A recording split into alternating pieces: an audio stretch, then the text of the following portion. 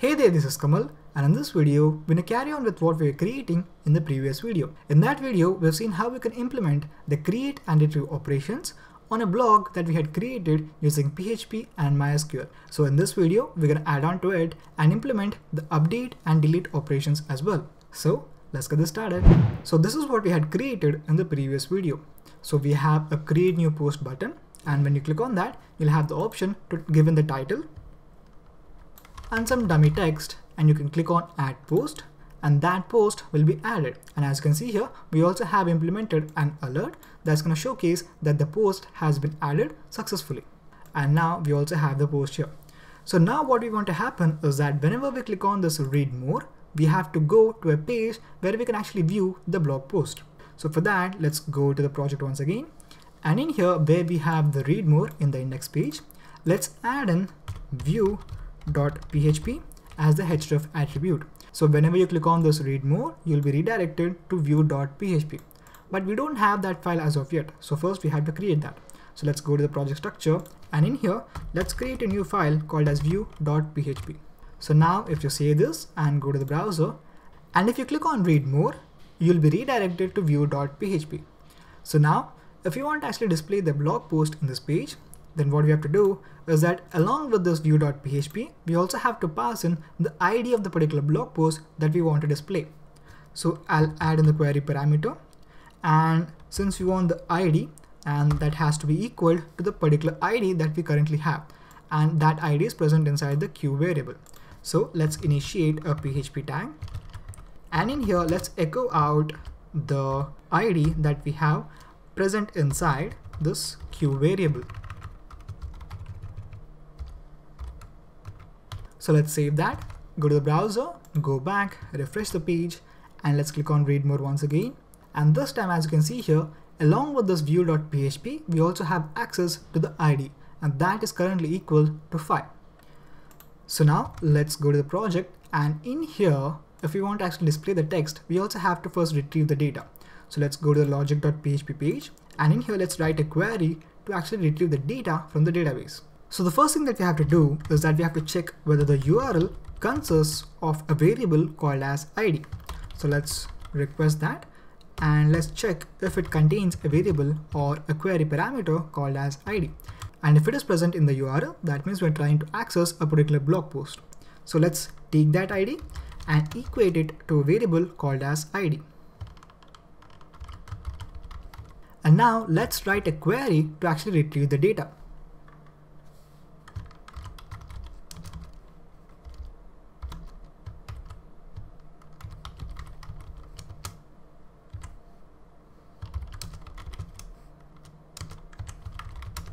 So what we actually have here is that we have a query in which we have written as select star from data, where the ID is equal to $ID, and this $ID is what we had got from the URL. And once we have the query, we're going to pass in to the MySQL connect, and we're going to execute that. And once it has been executed, it's going to return us the blog post, and we're going to add that to a variable called as query. So now we have the data present inside a variable called as query. So let's go to the view.php, and let's copy everything that we have inside index.php and paste it inside view.php. And we also have to make sure that we have this logic.php inside the view as well. Let's go down, and in here, let's remove everything that we have inside the container. And then let's initialize a for each loop to actually output the data.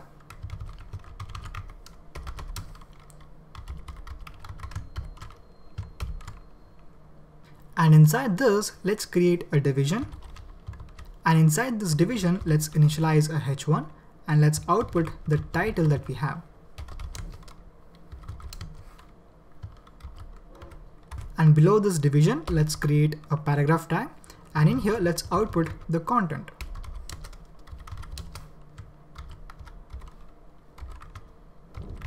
And go to the browser and refresh it once again. Oh yeah, we forgot, it's not MySQL connect, it's MySQL query. So let's save that and refresh the page once again.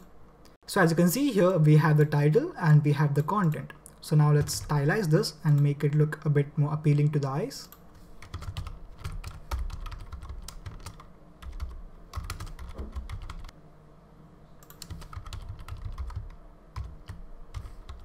Okay, so let's save that, go to the browser and refresh it once again. Alright, so we have the data, that is we have the title and we have the content. So now we need to make it so that we can edit this content. So let's add a button inside this division that we have. So inside this division, below the H1, let's create another division. In here, let's create an anchor tag, and the text for this anchor tag is going to be edit. And as for the href attribute, it's going to be edit.php. Then along with this, we're going to pass in the ID as well. Go back, refresh the page, and let's click on read more once again. So this is the exact same thing that we had done in the index page as well. And one more thing that you have to keep in mind is that this query is not equal to this query that we have. So what's happening inside the logic.php is that we had initialized the query here. This is the variable that we had. And inside the if condition, the query that we had created, both of these are different. Okay. And right now we're accessing the data which is present inside the query. Okay. It has been overwritten. So the data that we have inside this query has been overwritten with this data that we had got from the database. Okay. So now we are using that data and we are outputting it here. So that's why we are not getting the data that we had got from this particular function. Okay, it has been overwritten. So now what we want to do is that along with this edit, we also want to have a delete option as well. So inside this division, let's create a form. So we have one way of doing this. That way is to actually create an anchor tag and make it so that we can click on that and we can do some operations. The second way is that we can write a form as well. So let's create that form. And in here, the method is going to be post, and inside this form let's create an input tag, and we also want to have a button, and the button is going to be delete. So the reason why that we have an input tag is that whenever we click on this button, along with this data that is the button itself, we want to also pass in the ID. So to actually pass in the ID, we want to have an input tag which contains the ID present inside of it. But since we don't want the input tag to be visible to the user, let's make it so that it is hidden. So we can just type in hidden and that will be hidden. Now we want it to consist of a name, and that name is going to be ID. And the value that it's going to contain is the ID itself. So let's create a PHP tag here and let's echo out the ID. So whenever we click on this delete button, a request is going to be sent. And in that request, we're going to have access to the ID parameter.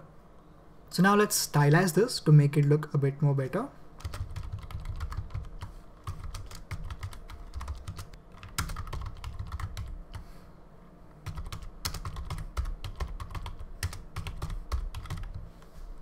So what I just did is that I've applied the flex properties to this content present inside the division, and I made it so that the content is justified to the center and also the items are aligned to the center as well. And also I have made it so that this delete button is going to be a color of danger, that is red, and it's going to be a small button.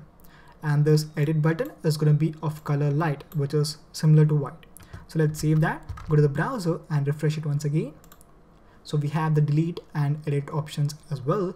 So now if you click on this edit button, we'll be redirected to edit.php, and we also have access to the ID. But since we don't have that file, we have to create it. So let's go to the project once again, and in here, let's create that file. So now let's refresh the page and we have the file. So now we want to be able to actually edit the data, right? So let's go to this create page and copy everything that we have, since the content is going to be similar to the create page. So let's save that, go to the browser and refresh.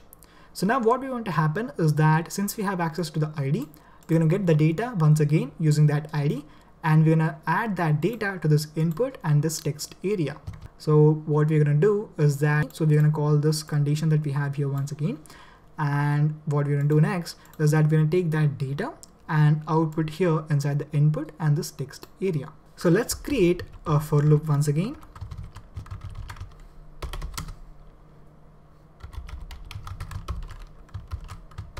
So let's remove this form that we have from here and let's paste it in between these two tags. Now let's output the data. So by default, we want this input to contain the title. So here let's type in a value property, and for that value, And for that, let's pass in the PHP, and here let's echo out the title.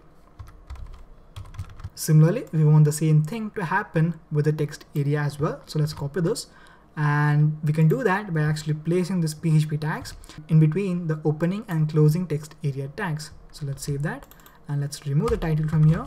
Let's type in content, save that, go to the browser and refresh once again. And as you can see here, we have the title and the content. So now we have to change the text of this button, and also when we click on this button, automatically that data has to be updated in the database as well. So let's do that. Let's remove this add post and type in update. And whenever we click on this update button, automatically the title and the content has to be sent to the database. And also along with that, let's create a hidden input tag. And in this hidden input tag, let's type in the ID that we have for this particular blog post. So the name is going to be ID, and the value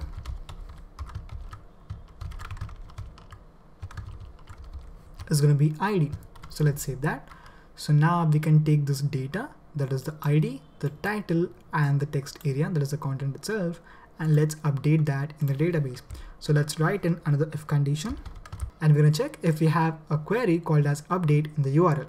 And before doing that, let's go to the edit page, and in here let's change this name to be update.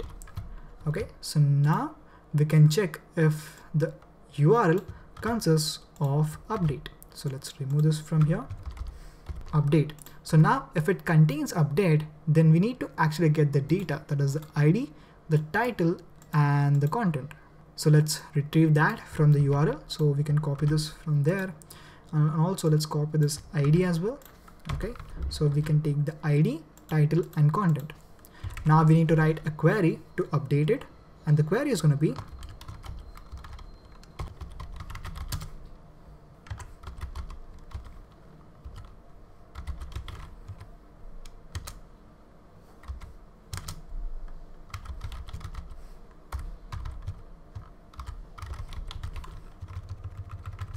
so it's going to be update data, and set the title is equal to the variable title. The content is going to be the variable content, where the ID is equal to variable ID. And you have to make sure, as the title and content are string data type, you have to add in the quotations. And since the ID is of integer type, you don't need to add the quotations. So once you've written the query, you can execute that query. So once the query has been executed, we have to go back to the index page. So let's copy this header that we have here, and let's paste it here, and let's change the info from added to updated. Let's save that and go to the index page, and in here let's write an else condition, else if. Let's copy this, and in here let's paste it and check if this info is equal to updated. And if it is equal to updated, we want to create another alert. So let's close this PHP tag, and the alert is going to be the post has been updated successfully. So that's how you can write if and else if conditions directly inside a PHP block. So let's save that, go to the browser, and let's refresh it. And now let's type in something else.